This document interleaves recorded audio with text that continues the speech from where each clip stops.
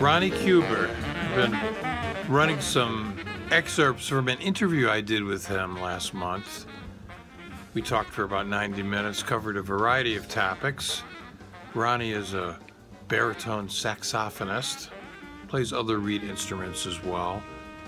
He's in his early 70s now, but Ronnie and I go way back to the 1960s, to the mid-1960s.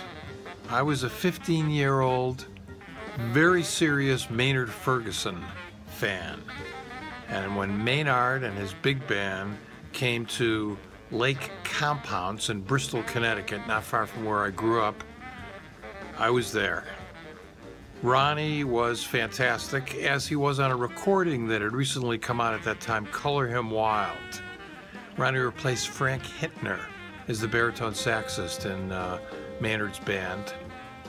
And as part of the New York jazz scene and part of the New York studio scene, Ronnie played and recorded with a lot of fantastic people, important people.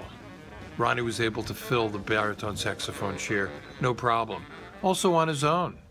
This was his first solo recording for Xanadu. And these are the recordings he's done since then.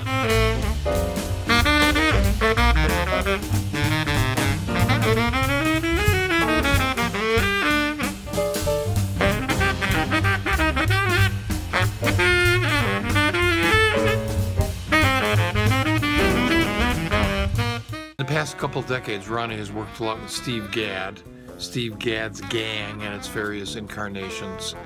And lately, he's been doing a lot of work with the Brazilian guitarist Nino Horto, and Eddie Gomez and Steve Gadd. Now, I really don't know Ronnie that well. We've hung a couple of times over the years. I've always found him to be a smart, funny, incisive guy, fantastic musician, perhaps underappreciated, definitely underappreciated. I was thinking about Ronnie one day and I said, why don't we just do a Skype chat? I'll put up some excerpts so I can share Ronnie with the world. So I got in touch with Ronnie's manager, his press agent, his closest confidant, Roberta Arnold, who set it up. And what you see here are a few moments with Ronnie Cuber, live from Manhattan, talking about his life, the music, and being very upfront, honest, completely unscripted, not afraid to say what he feels, a man who speaks the truth. So I admire him for that, and of course I admire him for his musicianship. Here's Ronnie Cuber.